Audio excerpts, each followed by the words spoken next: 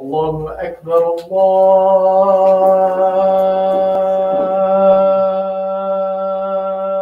الله أكبر الله أكبر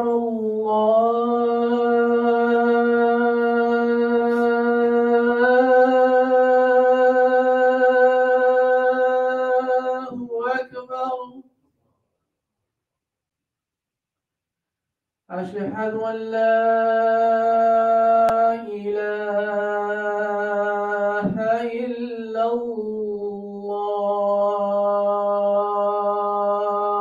الله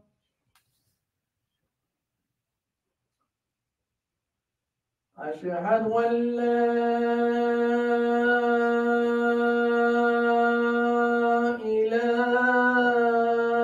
إله إلا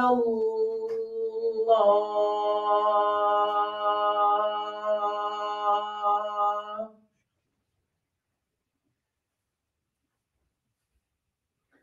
أشهد أن محمدا رسول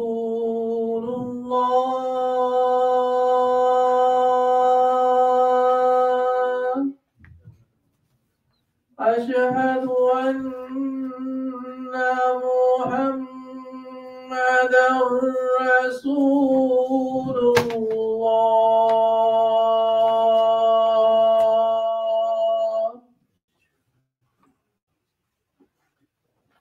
حي على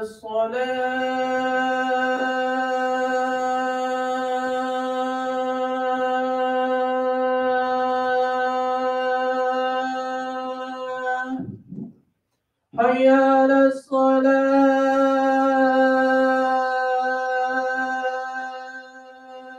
الصلاة حي على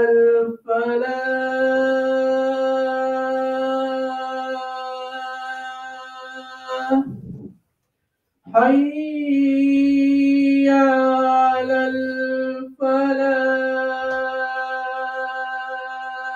الفلاح الله أكبر الله أكبر لا إله إلا الله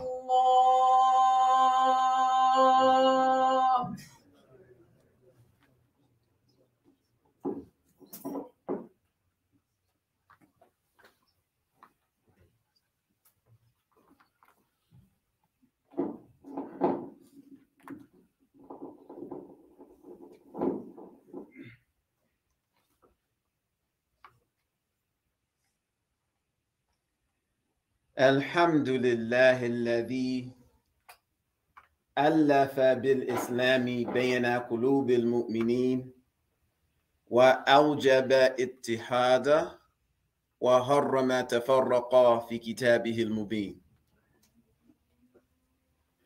وأشهد أن لا إله إلا الله وحده لا شريك له وأشهد أن سيدنا محمدا عبده ورسوله صلى الله عليه وسلم وعلى آله وأصحابه أجمعين أما بعد فيا عباد الله أوصيكم ونفسي أولا بتقوى الله تعالى وطاعته قال الله في القرآن الكريم أعوذ بالله من الشيطان الرجيم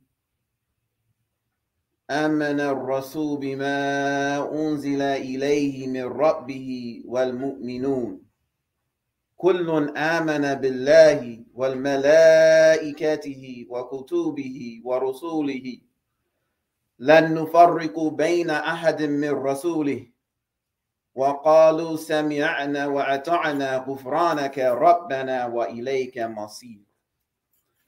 That is, all praise is due to Allah who has united the hearts of the believers with Islam.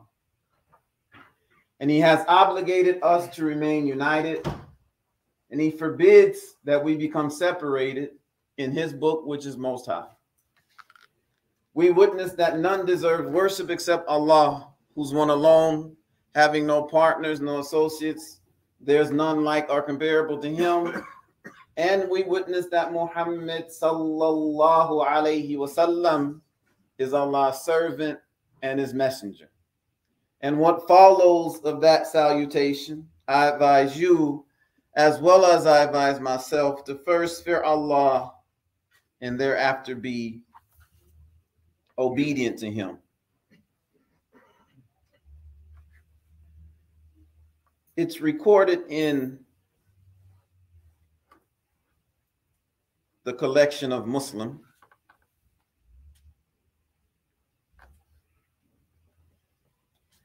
that Abdullah said, when the Messenger of Allah sallallahu alaihi wasallam went on the Isra, he ascended to Sidratul Muntaha in the sixth heaven, where whatever ascends from the earth ends at, and whatever descends from above it ends at. The Messenger of Allah sallallahu alaihi wasallam was then given three things: the 5 daily prayers,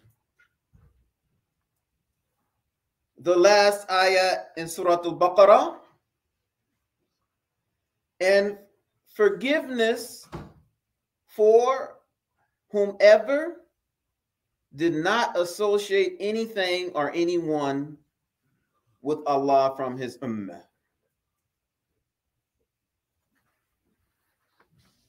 Brothers and sisters, sometimes when we're born Muslims, when we're raised Muslims, we can't appreciate, and I've said this many times before, when you come into something fresh for the first time. Now, regardless of whether we're born Muslim, raised Muslim, if we're studying the Quran is always unfolding to us, always.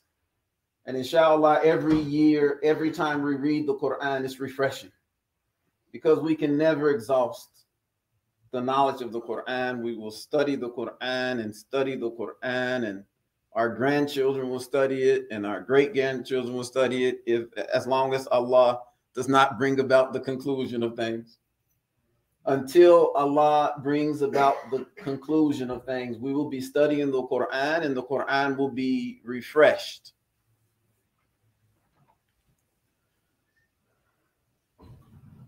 But something that you may take for granted.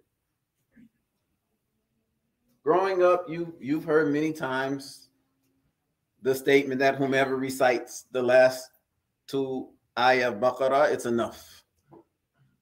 That's enough for him. You've heard this your whole life, many of us. But when you're coming from, mashallah, I was born Muslim, so I never had this issue. But if you once was a polytheist and you come to Tawheed, as I understand it, it's as if one of the biggest veils in your life has been removed. And that veil prevents you from coming in contact with the true purpose of life and the true purpose of your life. And so, hearing something like this, where he was given 3 things, right? So first, the 5 daily prayers. You're born, raised Muslim. Sometimes we don't appreciate the prayers. Sometimes we don't say the 5 daily prayers. But when people who never had a regular connection with God, with Allah in a structured manner. They may pray to God when they get in trouble, or they may think of God, or they may say morning devotionals. But to come into a whole system of prayer, a whole system of prayer that communicates a logic from the very beginning of the adhan with Allahu Akbar, Allahu Akbar, all the way to Taslim, Assalamu alaikum wa rahmatullah, Assalamu alaikum wa rahmatullah, that there is a logic in it, there is a message in it. Your worship is no longer haphazard. Your worship is no longer, I'm just saying devotionals. No, your worship begins to organize your life.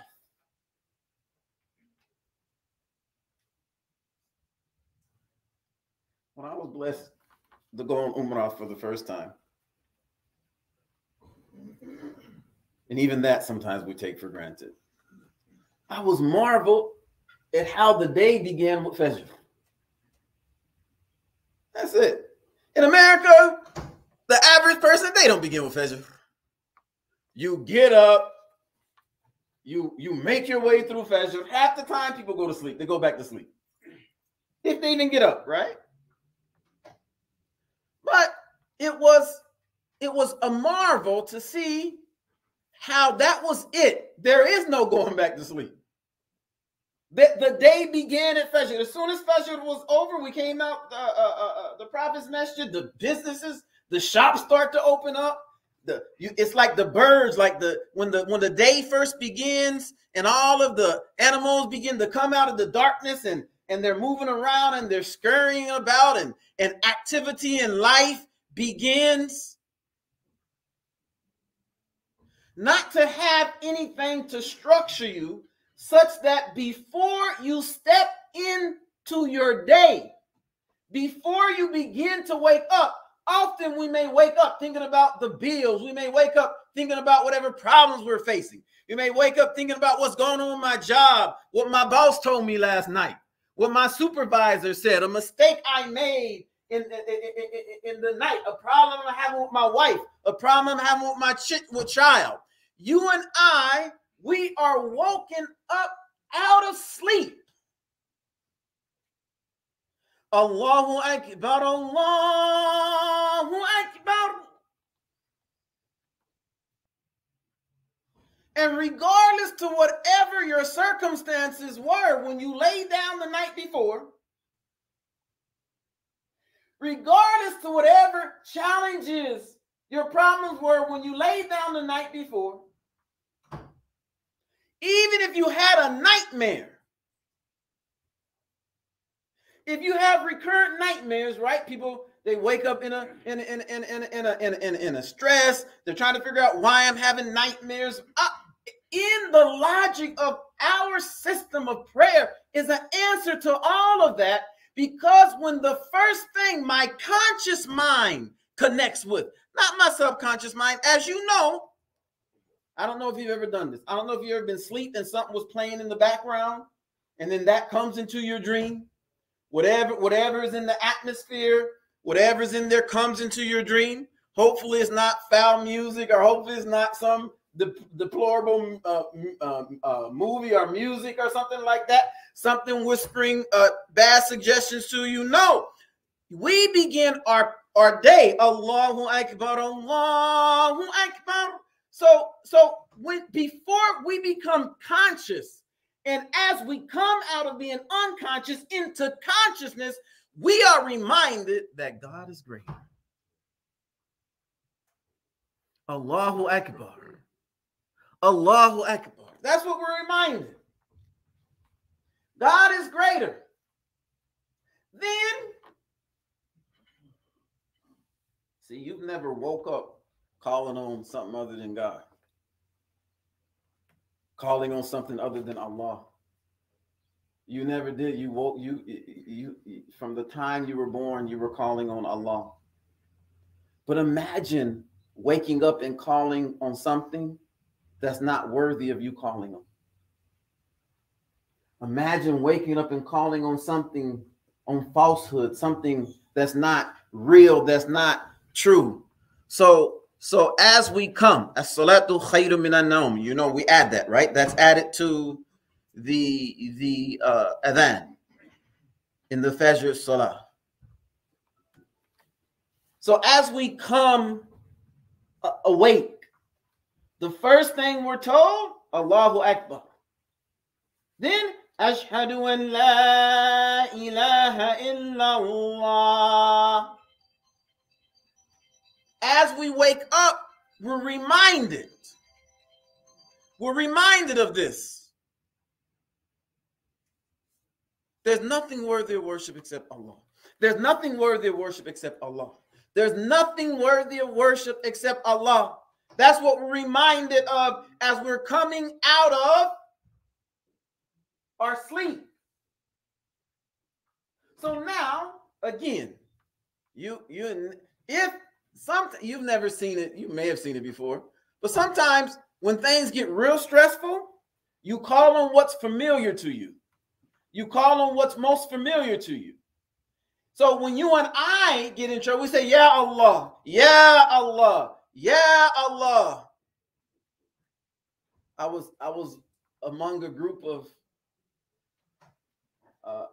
reverse convert, whatever language you want to use, who previously practiced another religion. And when things got real tight, their neural pathways that was used to calling on something, it's called a heuristic. It went back to that which they were constantly calling on before they called on Allah. And they uttered the name. Most of us would be like, Subhanallah, astaghfirullah, astaghfirullah, astaghfirullah. Well, I knew what was going on. I knew what was going on mentally. So I knew although they called this other name, they weren't consciously trying to worship this other thing that was taken as a God. It was habitual. But now that you're constantly every morning, Allahu Akbar, Ashhadu an la ilaha illallah, Ashhadu an la ilaha illallah, the more something is repeated to you, the more it begins to change your thinking if you're listening. If you're listening. So it's deprogramming. See, understand that the companions of Prophet Muhammad sallallahu alaihi wasallam, before he came, they worshiped idols. They were deep in idolatry. The whole Kaaba was full with gods. The whole thing was full with false gods. So that was deep in their psyche. So the rituals, these things that we say over and over, is a form of reprogramming the mind and reprogramming the thinking. We say, Imam, that's not our problem. Okay, well, what is your problem?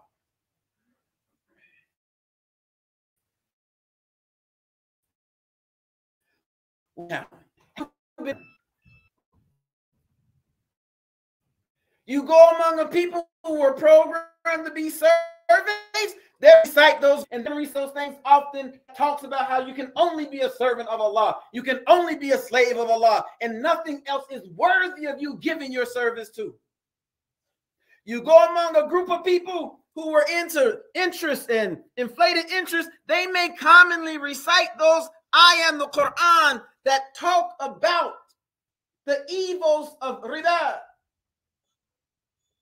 So whatever your challenge is, know that the Qur'an has a system to address it. You and I just have to engage it. So Allahu Akbar, Allahu Akbar, Allahu Akbar, every morning. Then after you say Ashhadu an la ilaha illallah, Ashhadu an la ilaha illallah, reminding you that as you are constantly bombarded with things in your day-to-day life that invite you to worship things other than Allah, la ilaha illallah is constantly reinforced to you.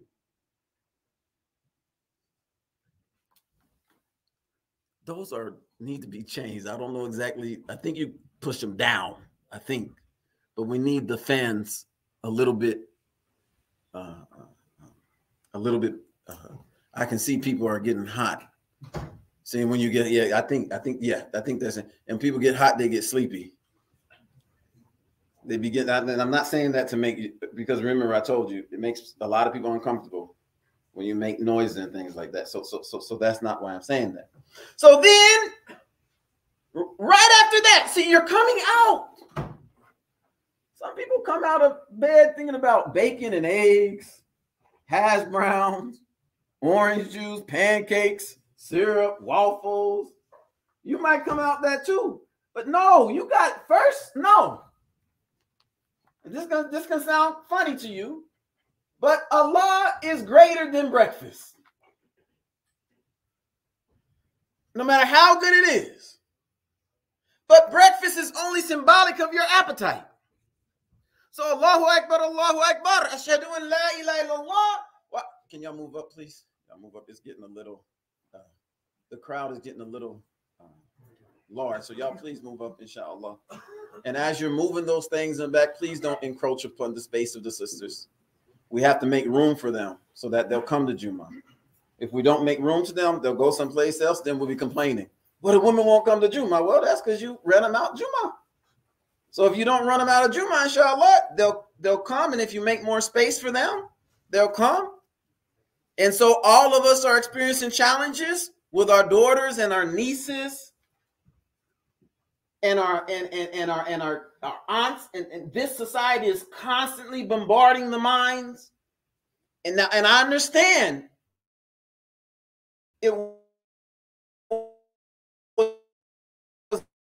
not but in Muhammad sallallahu alaihi wasallam, they did not have smartphones. They did not have the shaitan constantly coming to every second of their life. You have the shaitan in your life. You don't even have to leave the house. All you need is a cell phone, and shaitan can constantly visit you.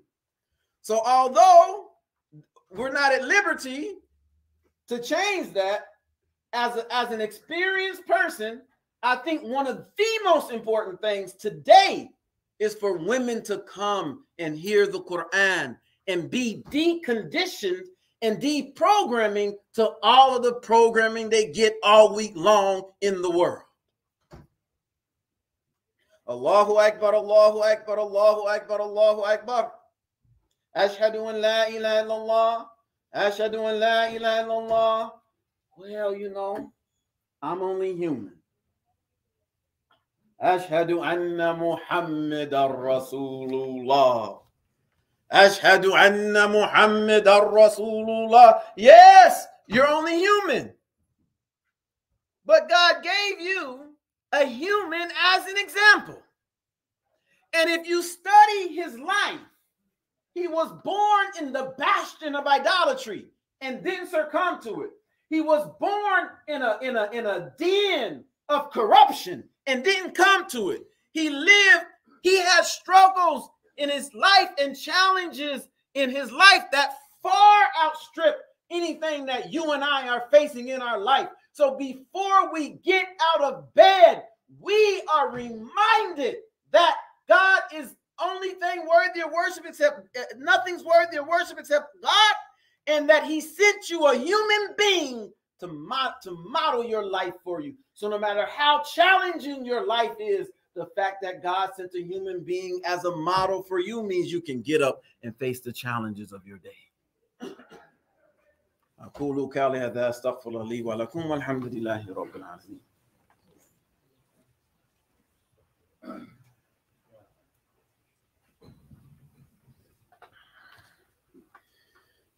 الحمد لله رب العالمين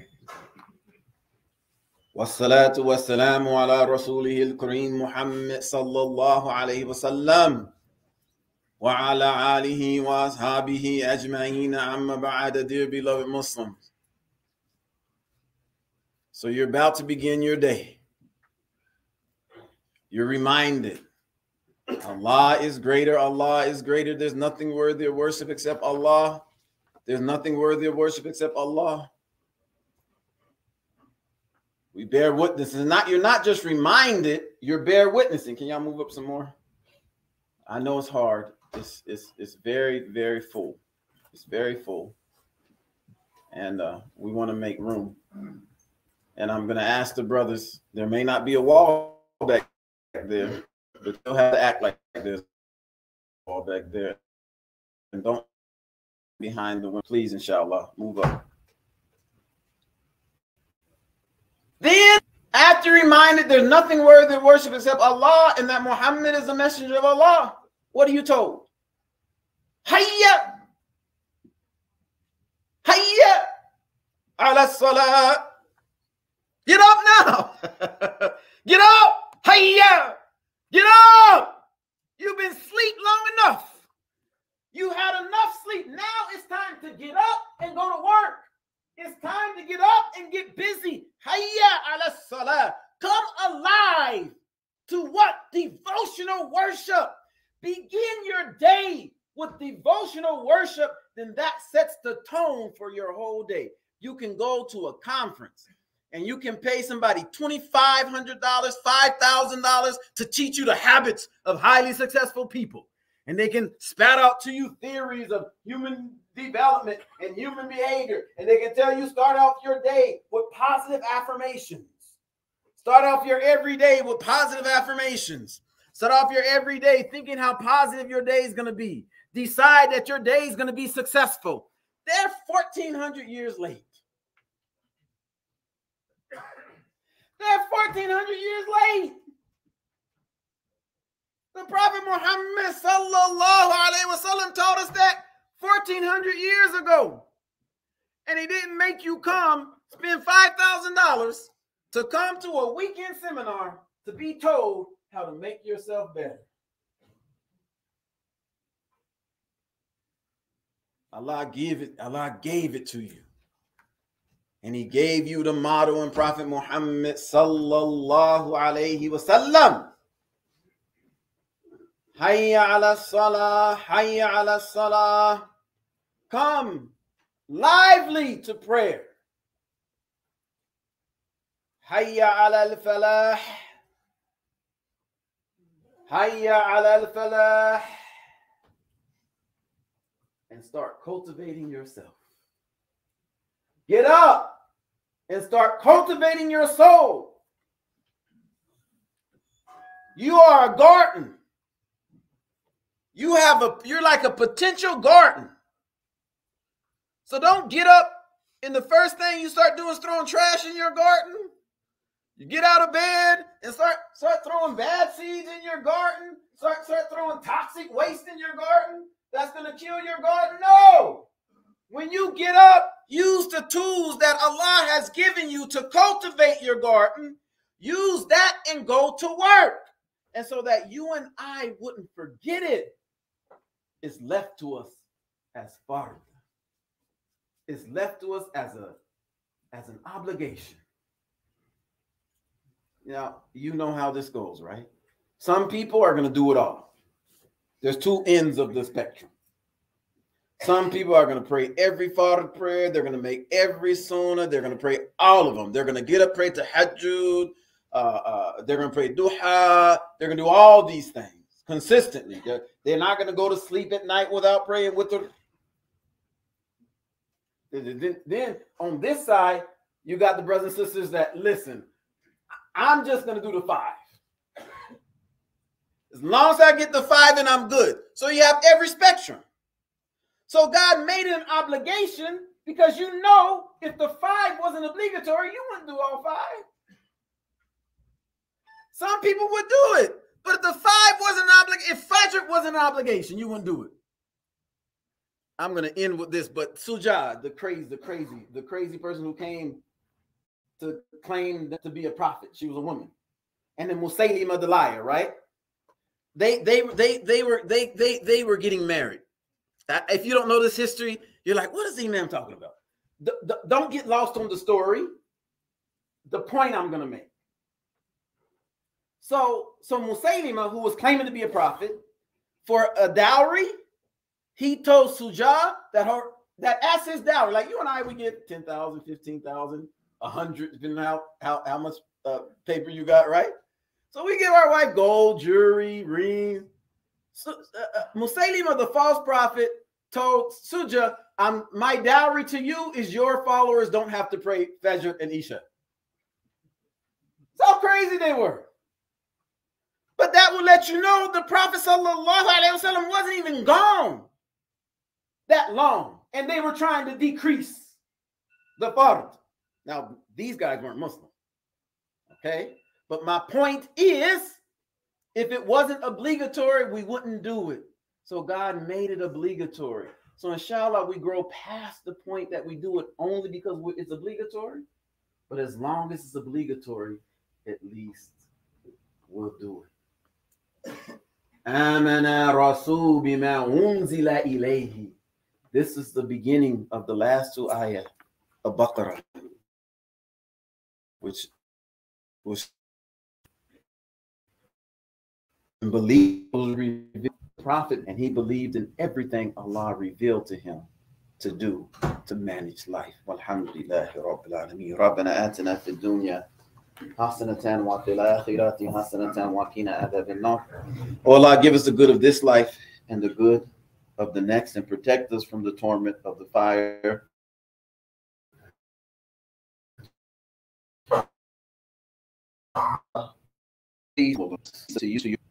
Please help all of our actions, that we don't act according to our own will, but that we act according to your guidance. Increase our knowledge of the Qur'an, increase our knowledge of the Sunnah of Muhammad sallallahu alaihi wasallam, increase our love for you, increase our love for Prophet Muhammad sallallahu alaihi wasallam, and grow love and affection in the heart of the Ummah. Walhamdulillahi Rabbil Alameen. Ameen. Aqim as-salat.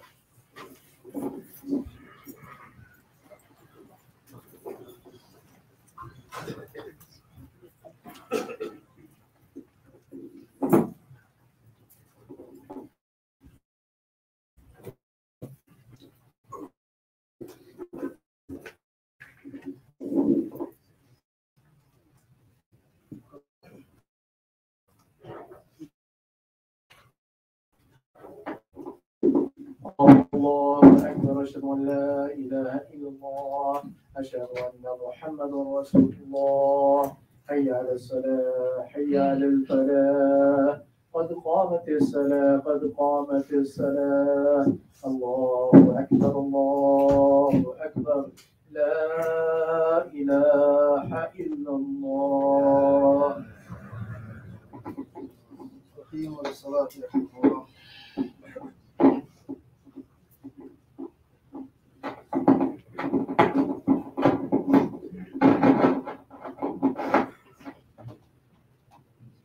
الله أكبر. الحمد لله رب العالمين الرحمن الرحيم مالك يوم الدين إياك نعبد وإياك نستعين اهدنا الصراط المستقيم صراط الذين أنعمت عليهم غير المغضوب عليهم ولا الضالين.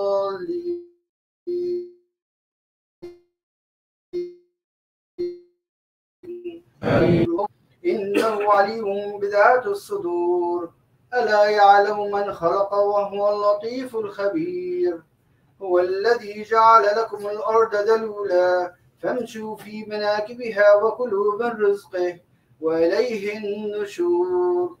أمنتم من في السماء يخسف بكم الأرض فإذا هي تمور أم أمنتم من في السماء يرسل فسلام نذير ولقد كذب الذين من قبلهم فكيف كان نكير. الله أكبر.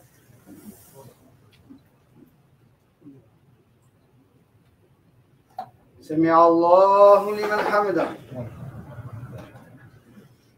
الله أكبر.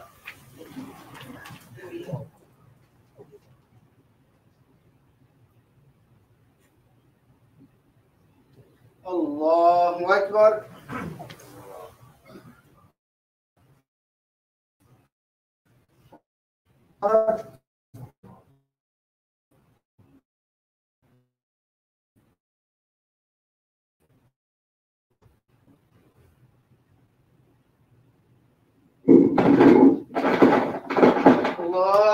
الله أكبر. الحمد لله رب العالمين الرحمن الرحيم مالك يوم الدين إياك نعبد وإياك نستعين اهدنا الصراط المستقيم صراط الذين أنعمت عليهم غير المغضوب عليهم ولا الضالين آمين. أولم يروا إلى الطير فوقهم صافات ويقبض ما يمسكهن إلا الرحمن إنه بكل شيء بصير. أمن هذا الذي هو جند لكم ينصركم من دون الرحمن إن الكافرون إلا في غرور. أمن هذا الذي يرزقكم إن أمسك رزقه بل لجوا في عتو ونفور. أفمن يمشي مكبا على وجهه أهدى أمن يمشي سويا على صراط مستقيم. قل هو الرحمن وآمنا به وعليه توكلنا فستعلمون من هو في ضلال مبين. الله أكبر.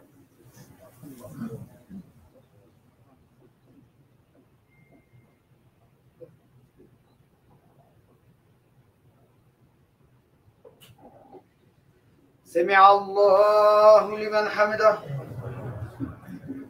الله أكبر.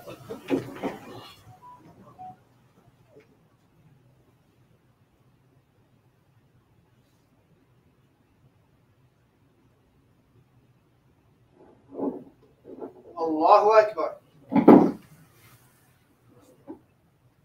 الله أكبر.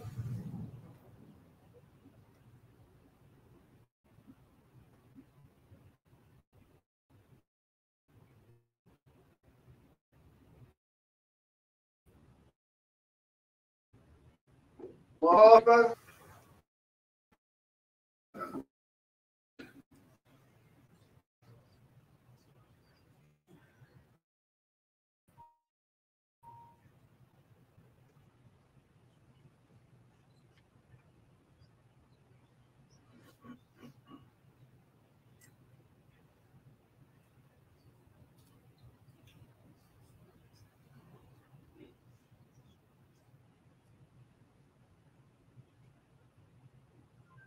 السلام عليكم ورحمة الله. السلام عليكم ورحمة الله.